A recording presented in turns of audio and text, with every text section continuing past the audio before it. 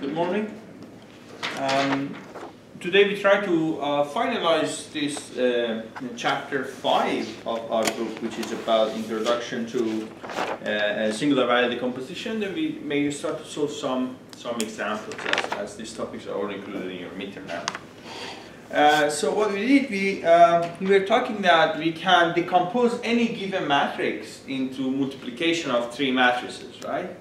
And it was very important to do that one because one of these matrices was giving us the singular values. And by looking at the singular values, we could understand lots of cool information. And in order to, if you consider an image, and in order to see that if an image is a bright image or a dark image, you can use, for example, singular value decomposition and look at the maximum, the first singular value, the biggest singular value. And then by comparing these biggest singular values, you can see that which image is, for instance, brighter or darker. And actually you can play with that number in order to enhance it. So what we said was this. So let's write a few lines to revise what we discussed last week. We mentioned that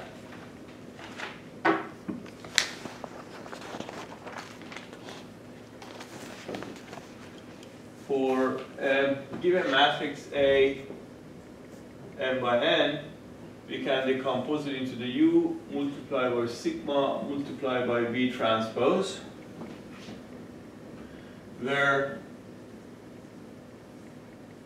U and V, Anger and Allenger matrices,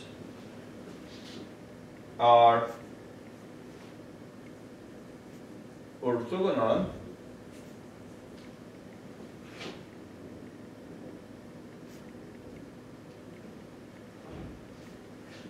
U, it has size of m by m and contains,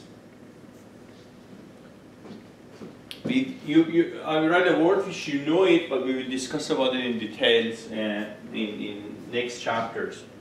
It contains the ion vectors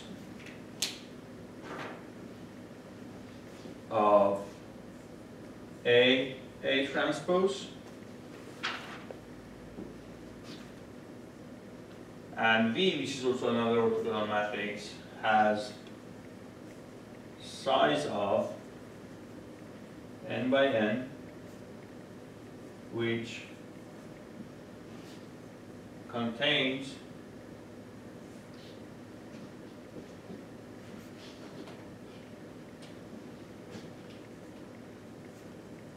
eigenvectors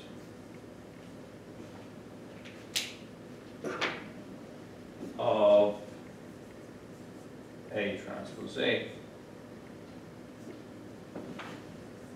Sigma is a diagonal matrix,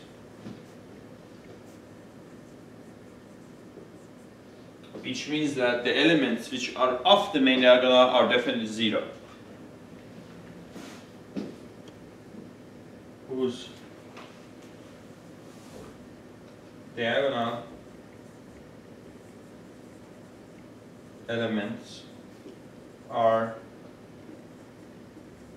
singular values.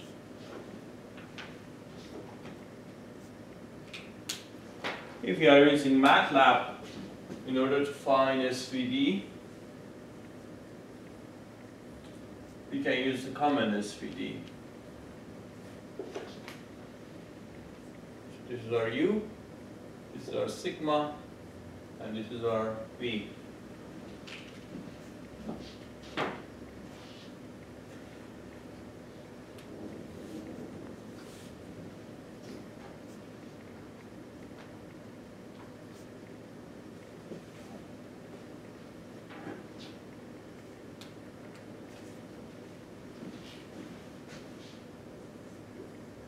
SVD can be used for many purposes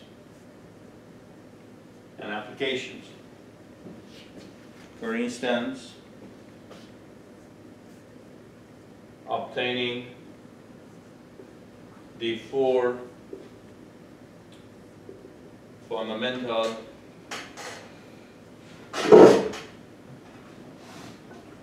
subspaces. What are they? The 4 fundamental subspaces?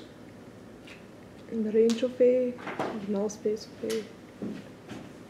Range of A, null space of A, null space of A, orthogonal complement, which is range of A transpose, or range of A orthogonal complement, which is null space of A transpose.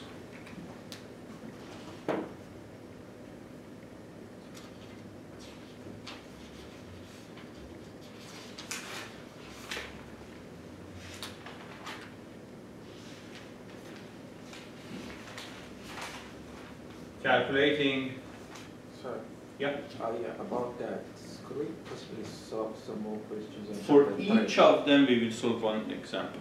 Right. Okay, I meant on chapter 3. We talked about the fundamentals, 4 fundamentals of spaces. I'm planning to solve examples for this from chapter 1, 2, 3, 4, 5 also. And I start from today, and we continue those on Friday. But after I write this one, we will, using SVD, we will calculate these ones. Calculation of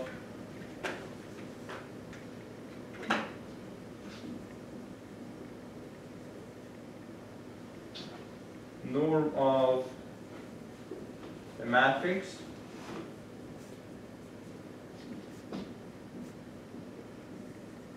calculation of pseudo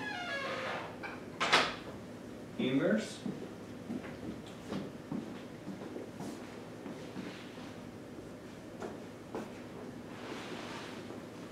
very useful in big data, in computer science, is approximation of a matrix with a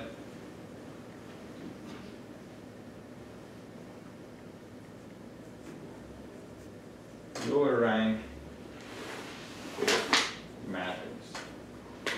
With a lower rank matrix.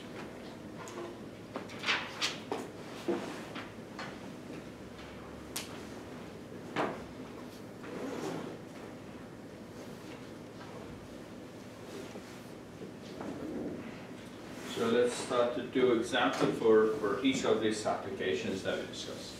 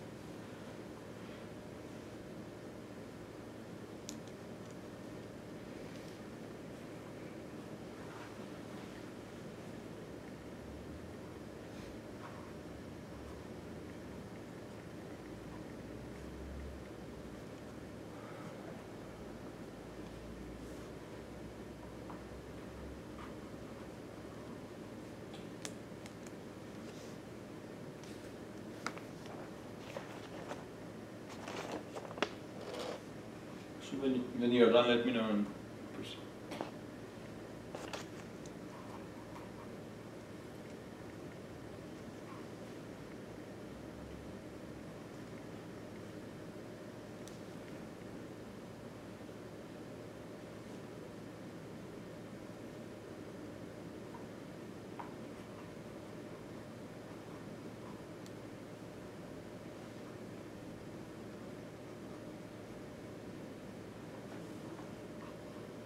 So the first example that we want to do is obtaining the 4 fundamental subspaces using the singular value decomposition. We said A is equal to U sigma V transpose, so AV is equal to U sigma, right? Right, Hassan? Why? Because it's a transpose. How can I take the V transpose into here and make it V? Because we're multiplying V both sides. Okay. So V transpose times V is I. Is it? Can you multiply 1, 1, 1, 1 by its transpose and get this?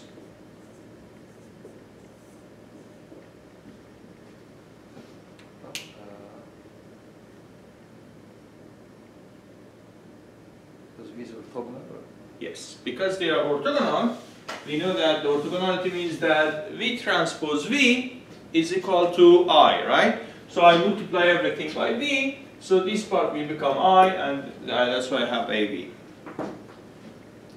This means that A VI is equal to sigma I UI. Sigma I UI. And this is left singular vector, and this one is right singular vector, and well, I mean they are i's, so it's vectors, and this can be actually represented in this form. We can have a system which has a transformation A, we give the VI's, and we get sigma I UI.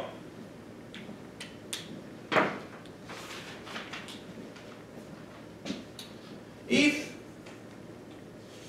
A has rank of K, in other words, A belongs to R, M, and K, okay, M and K, then we can write this A is equal to U sigma V in this form.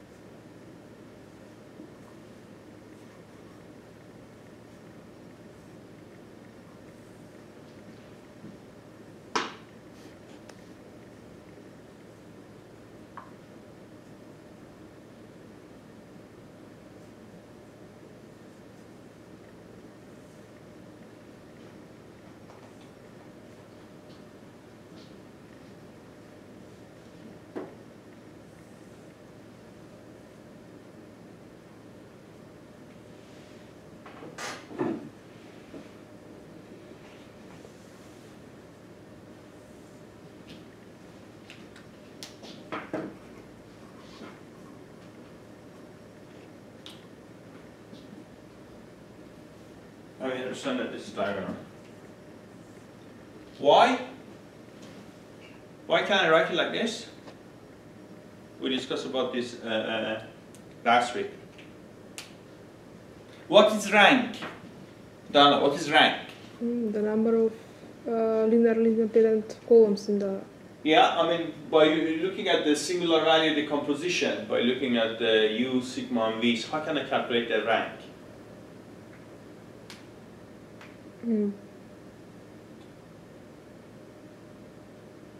Ike? The number of singular values. The number of non-zero singular values is the rank. Okay? So if the rank is k, it means that I have k non-zero singular values. So I can write it, I can decompose into the block matrices, and then accordingly I can write it in this form. Accordingly I can write it in this form. Now,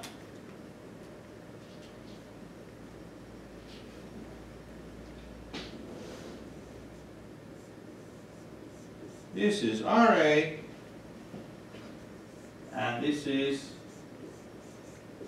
NA. But actually is a basis for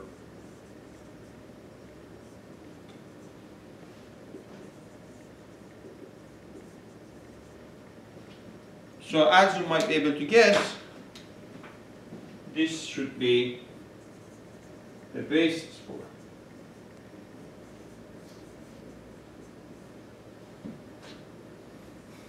And this should be the basis for orthogonal complement of RA, which is the null space of A transpose. Because they don't have a common element, right? And the addition of them, the direct sum of them will give us all the U or V. So this is very good because by using SVD, I can find all the basis vector that I'm looking for. Right, Ike? I mean, any matrix that you have, you can use the SVD and then find out what are the basis for each of the fundamental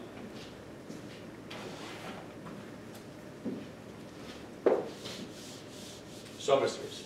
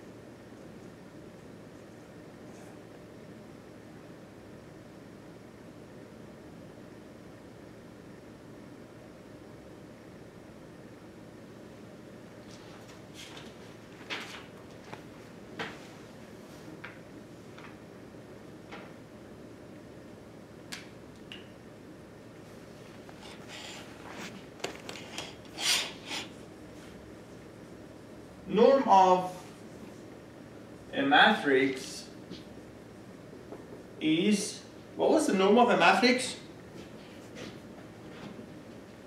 Do you remember what was the norm of a matrix?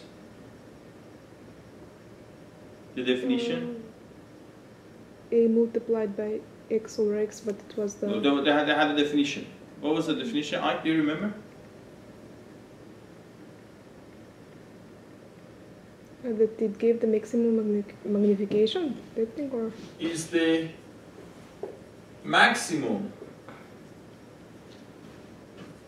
gain of the matrix on vector, let's say x.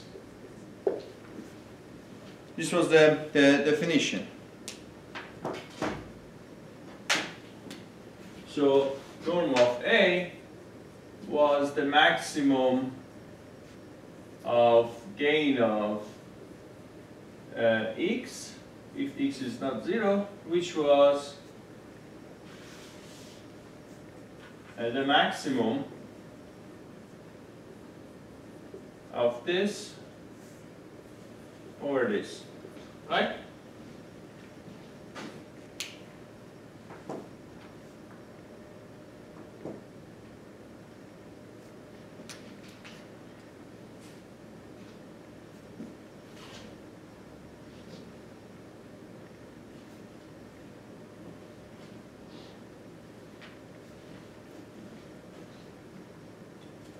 Which, from what we have written here, we can write it as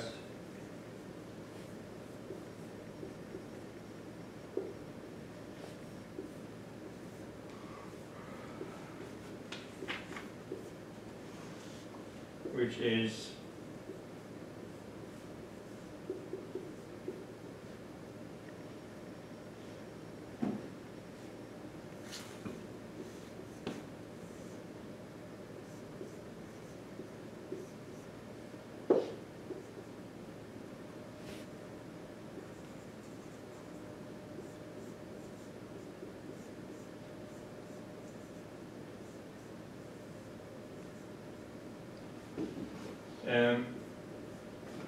which is equal to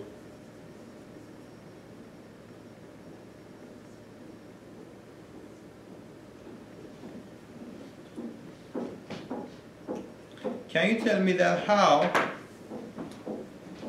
from here I get to here?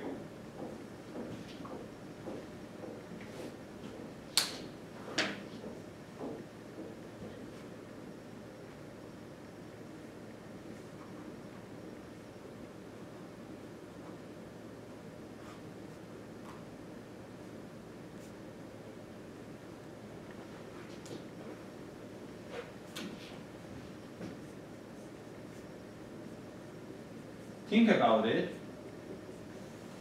Think about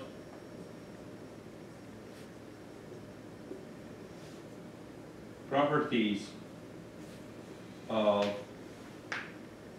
U and V. So similarly, we can say that what is the norm of A inverse? I mean, we talked about it, I remember last week. Do you remember?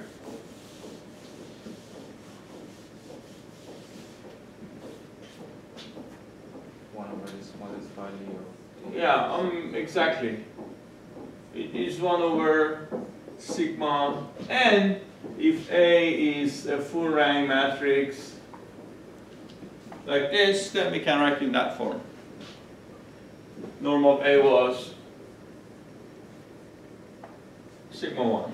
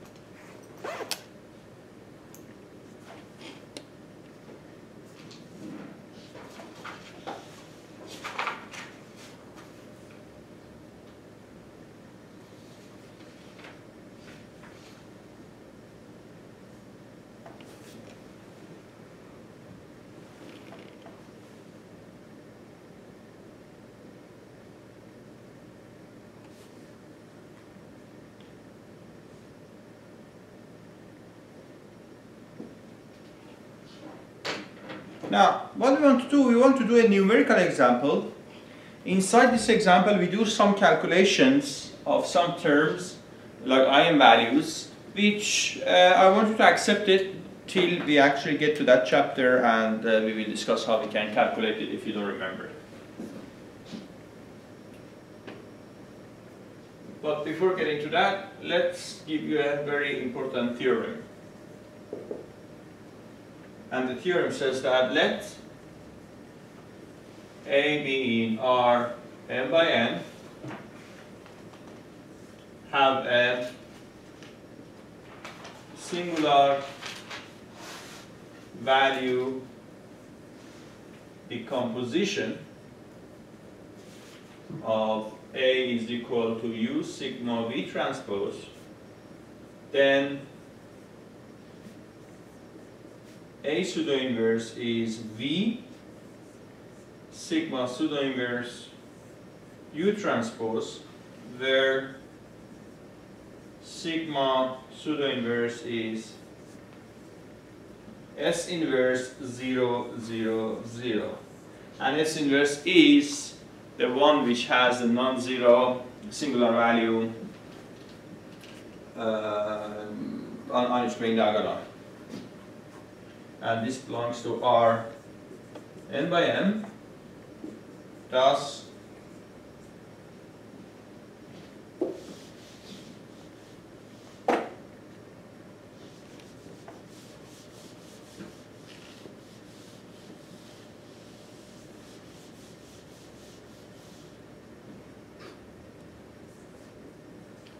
A plus is V1 S inverse U1 transpose, which is the summation of I from 1 to R of 1 over sigma I VI UI transpose. We remember what was the U1, what is the V1.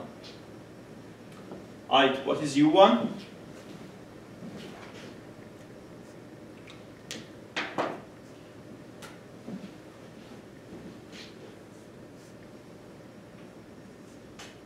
Is basis for RA. V1 is basis for RA transpose, wasn't it? You know, it was like this: U1, U2, S0, 0, 0, V1, V2, right? So we want to see how we can calculate the pseudo-inverse in a numerical form.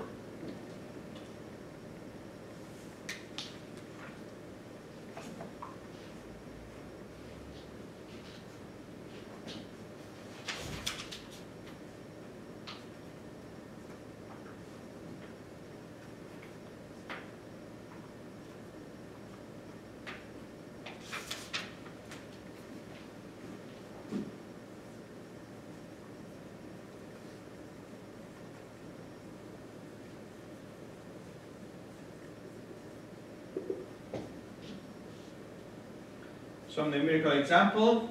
For A is 1, 0, 0, 1. What is the inverse of A?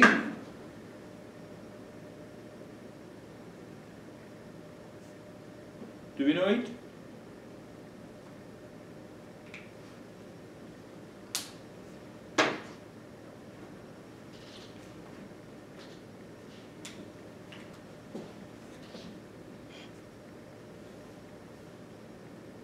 Can you use what is the name of A?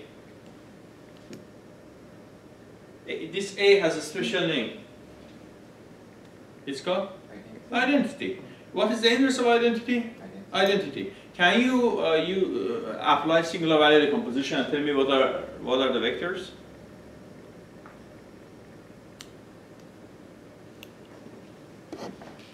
It will be U transpose for any 2 by 2 orthogonal U. I can decompose identity using singular value decomposition, and I will see that U and V will be actually the same, but one is the transpose one. And then I is I. They must be orthogonal because this will be U transpose will give us I. So from here you can easily see SVD is not unique. However, sigma is unique. Right? Sigma is unique.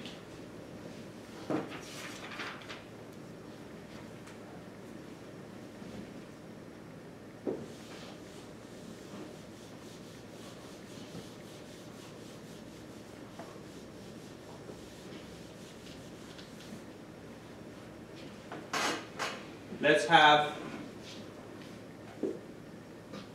A. So we do still some easy examples till we actually go to pseudo-inverse. 1, 0, 0, minus 1.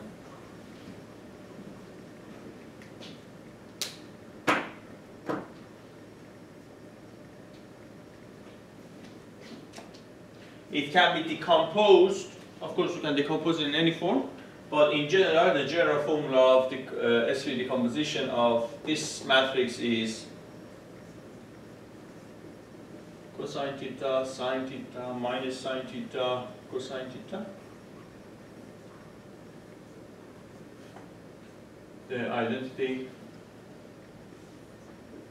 cosine theta, sine theta, minus cosine theta.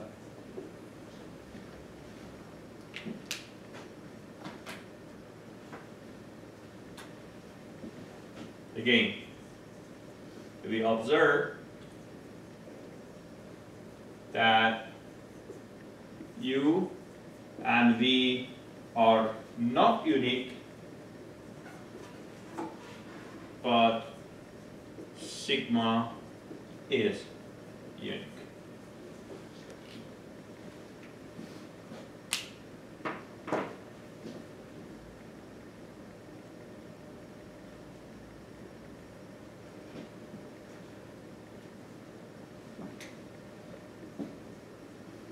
Let's calculate a pseudo-inverse using singular value decomposition, a numerical pseudo-inverse by using the singular value decomposition. And the example is given A to B 1, 2, find A plus.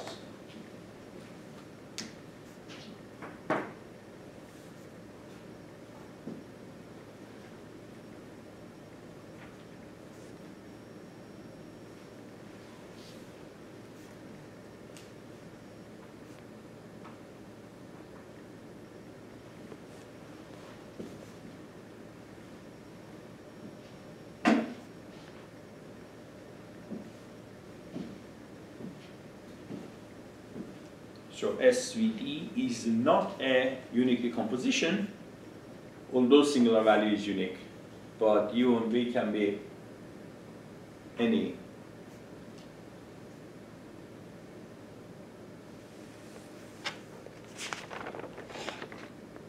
matrix.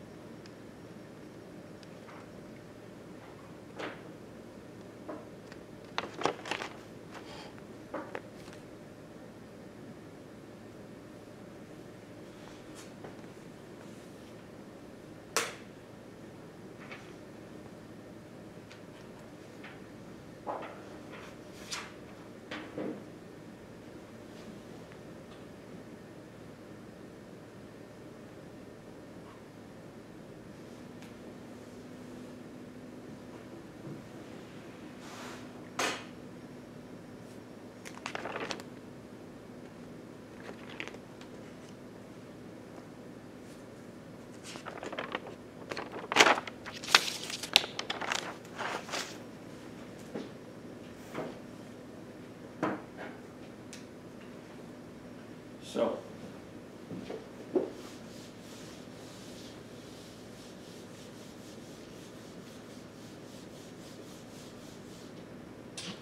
A is U sigma V transpose. And what is the size of A? 1 by 2, very good. So what is the size of sigma? 1 by 2, which makes it, this should be 1 by 1, this should be 2 by 2. Right? Now, very tough question to Donna. Can you tell me that what is U? U is a matrix of 1 by 1, which is orthogonal. 1, 2. 1. Is a very good answer. Now, what is sigma and other v's, we know that if we have A transpose A, we will get V sigma transpose sigma V transpose.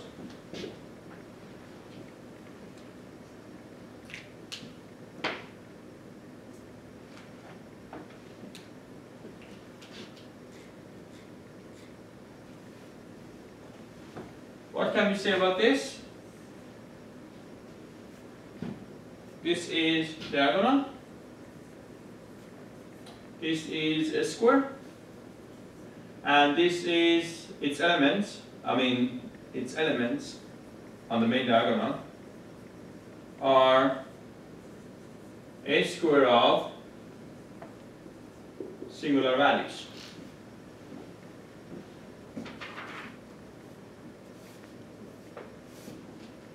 A squares of singular values, right?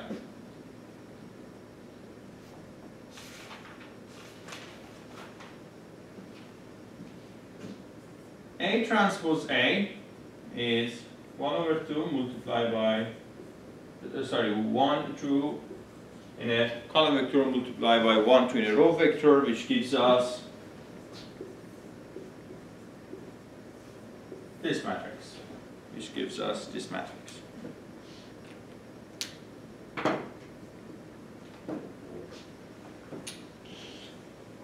So, tell me, what can we say about this matrix? 1, 2, 2, 4.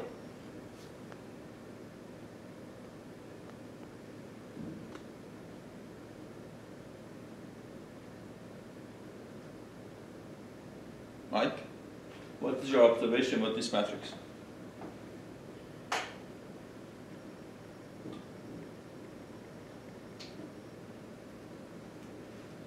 It's a singular matrix, right?